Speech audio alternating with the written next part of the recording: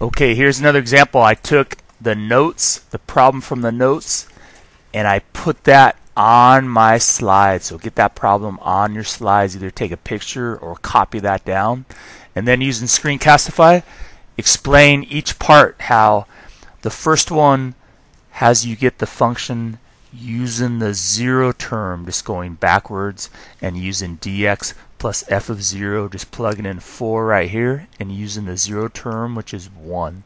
The other one has you use not the zero term, but the first term in the sequence 5 with that same d, but you need to distribute that 4 through and combine like terms to get that same equation that the zero term would be. But again, see that they are both the same.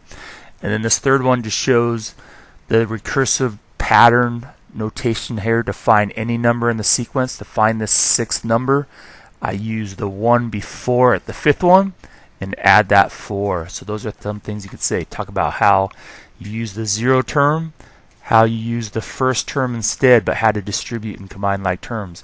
How this notation shows to find any term in the sequence, use the 1 before it and keep adding that number.